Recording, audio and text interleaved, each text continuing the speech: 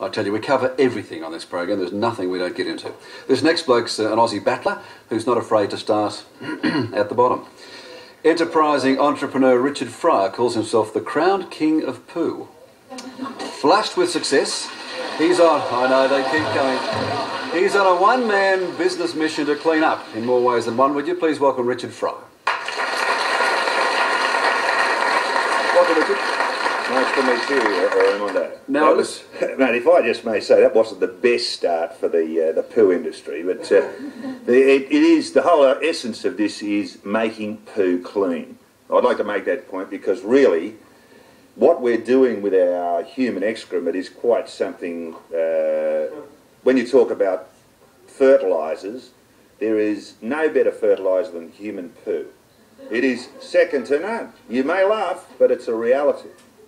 So, and as we know, I mean, there are many parts of the world that use it in agriculture, that use it in nurseries, that use it, etc. What we do is dump it out at the sea. Well, isn't that questionable?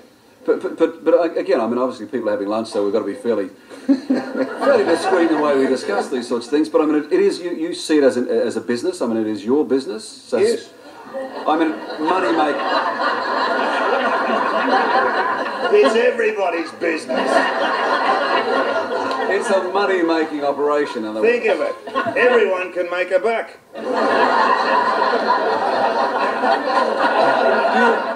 Do you actually put on your business card manure magnet? No, I wouldn't go so far as to say that. I think you've got to sort of slowly ease into it. I've actually... You've got to watch everything you say on this subject, don't you? Well, yeah, I mean, just, let's say poo. Teachers used to say I taught more poo than anyone in the whole school. Now, I've actually think, this is life. Is there reality in what they're saying? I'm 47 now, and I believe they were right. I do talk more poo, and now I really feel I am the crowned king of poo. All right, but tell us what's involved. I mean, there are nurseries in Australia that are actually processing the human waste and using it sensibly. In fact, Australia is leading the world in human excrement, in turning it into an organic matter, in as much as they have a microwave system which takes out all the nasties out of the poo. There's no hepatitis, no AIDS, no anything. I mean, would you eat carrots grown out of my poo? I'm asking you. Come on. You start with the toughies, don't you? Yeah, why not? This is the question everybody's got to ask, and this is what everybody is asking themselves. Would they do it? You know what I mean? And basically, I think the answer, without you answering, if I may answer for you, is no. I think probably, yeah, no, I would, of course, because I know Asian countries do it. I know people around the world do it. For centuries. We've eaten it. I mean, the Chinese were here, and they used to be, prior to the Italians being here, growing all our vegetables. Or a lot of our vegetables, and certainly the Chinese shops, that was all grown out of human excrement. So we've all eaten it without even knowing it. It is a stupid waste. I guess it's a matter. What's the health department say? Is there a problem there? Yes, there's lots of. They're doing the best they can, and they're doing a wonderful job, and they really are in every aspect. It's just in many circumstances their hands are tied, but it's by. In using poo as excrement is as the main issue, but really it evolves to what goes down the sink. Like, that's really what we've all got to look at. Look at everything. I mean, women specifically, quids in front. I was thinking about it while I was waiting out in the room there to come on the show. Do you ever think about anything else? Well, no, I don't. As a matter of fact, I am becoming a bit of a pain. But women are dead set got to be quids in front because basically they've had children. Now, let's say, like, how many women, every nappy that goes out, they check the poo, like, to see how the baby's doing. So they're quids in front. Now, ironically enough, I've spoken to the nursery, and I say ironically enough, I've spoken to the nurseries. The nurseries are gearing up, and this all sort of ties in a bizarre way. The nurseries are setting up, women are going to be the 90% buyer at nurseries. Right. And now they're specifically going to buy organic matter. They are making lounge rooms for blokes so they can sit in the lounge room and read papers while the ladies go and spend frivolously, whatever way. At nurseries? At nurseries. Now, they're doing that at various nurseries. They're bringing home, instead of getting chook droppings or cow manure, they're bringing home human stuff? No, they can bring home human stuff now. Oh, most certainly. There's a New Zealand company that sells kiwi pea. Well, why would we want to buy kiwi pea? How much money's involved in this? How much do you can you become a millionaire? You've certainly got Geoff Harvey's attention, I'll tell you that. We're all onto it, believe me. Well, how did you get onto it? How did you get into it? Mate, I was into the truth of it. I used to train racehorses. I had a farm in Walker, and I sold the farm, and I had animals there. I thought I'm never going to pay another Zach for racehorses. I said to the people when I sold the farm, send me the horse down, break it in, and when it's broken in, which would have been a year later down the track, ring me. Which I'd since moved into Paddington.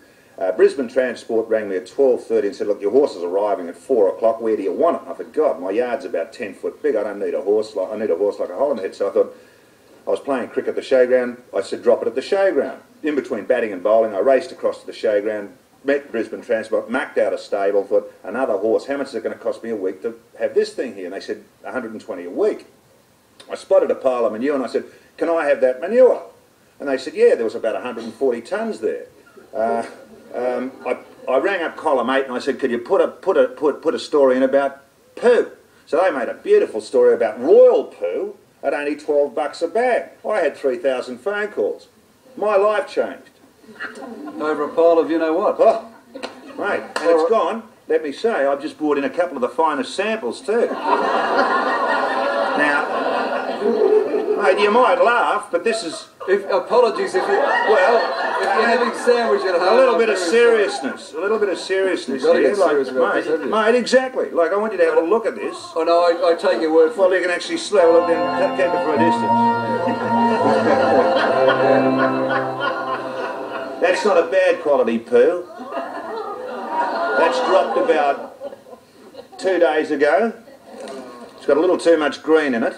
But now have a look at this. This is the real McCoy. This is sheep poo. Odourless.